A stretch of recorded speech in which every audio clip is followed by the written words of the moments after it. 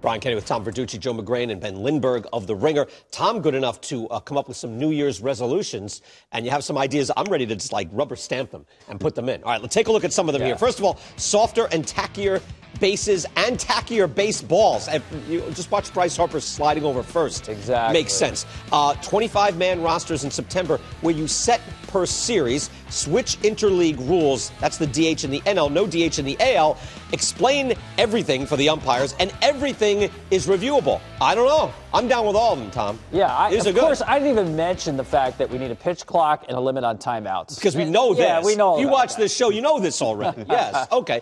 All right. The tackier baseball, quickly. I've heard Buck Showalter mention this many times. It's in Japan? Yeah, the Japanese baseball, actually, it's wrapped in foil. You take it right out of the foil, and it goes right in the game. It does not have to be rubbed up. We're still rubbing up balls with mud from New Jersey, the Delaware River, as we've done for 80 years. I think technology has improved a little bit in the last 80 years. Yeah.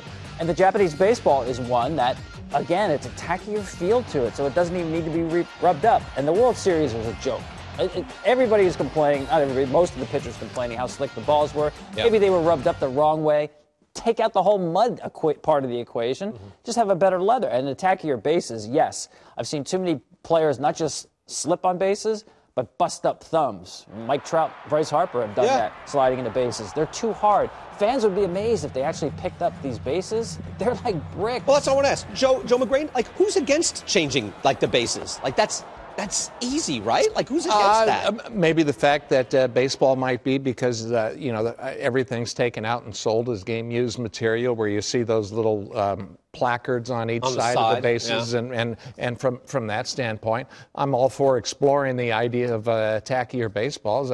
I think they should just put a pine tar rag right behind the mound to get a better grip on the ball until they get to that standpoint. And that's been one of the biggest challenges, as we've talked about before, when pitchers come over from Asia, is getting used to the new baseball based on how their pitches were thrown with the other ball. So they have to make a huge adjustment period. I'll pick another one here, and then, Ben, you can jump in. But I like everything is reviewable. Like, I think are we at a point, let me ask you, are we at a point where just when something happens and, I'd like to take another look at that, are we ready now just to take that step and say, let's take a look at everything that could happen out there? I think so. I mean, there are certain plays that I might like to see us take a step back on replay when it comes to certain tag plays, for instance, where you get those technicality tags where a guy's momentum takes him off the base for a split second. I think we could come up with some kind of carve-out for those. But in general, I mean, we've got cameras everywhere in HD and 4K. I think we can say that replay extends to just about everything now. Where have you seen, Tom, that you're saying, no, man, you're watching games? Well, for instance, you can't review a fair or foul between home plate and the first or third base down the line. The argument MLB makes is that not every stadium has a camera going directly down the line. Right. So it's an unequal application of the replay system because some parks might have it and others don't. Well, if we have a view of it, let's use it, whether it's in all 30 parks or not. That's it's just in that one game. Example. Right.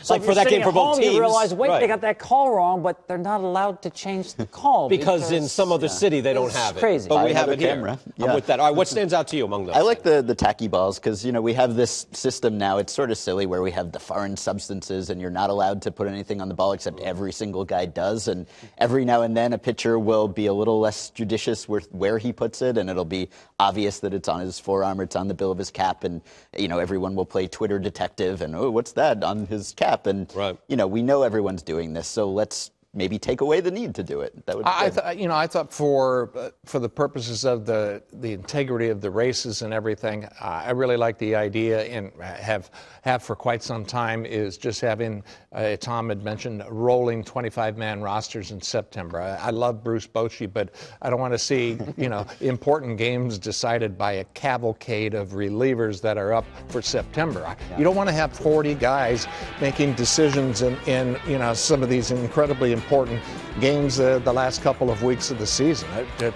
Set your roster at 25 before the game, change it the next game based on what your needs are. Oh, you're saying for a series, though? Yeah, I'm saying. So otherwise, then It you'll gets get so back to being nutty. the Or machination. you're saying for the series or for for a series. That way, your opposing team can actually prepare for the team they're about to face instead of each day. It's a completely different. But there's still actually some strategy involved in doing that as well. Absolutely. Oh, yeah. Another idea from Japan we could borrow, because they have, I think, 28-man rosters, but you have to designate 25, so you can, guy starts, he's inactive the next day. So Here now, this is a particular bit of genius on your part.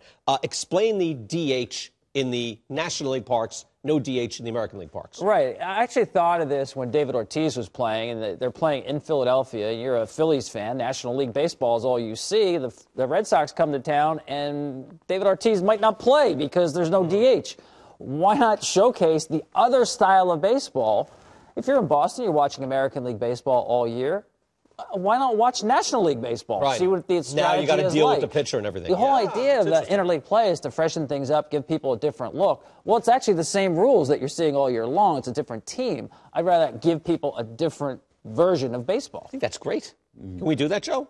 Why not? Can you roll that in? Yes, as long as the DH does not become, universal. whole hog. Exactly. No, we don't want that. In fact, I like it the other way. But you switch it up so the team is saying, no, now you see something you don't see on a regular basis, and it's not every single week. Good stuff.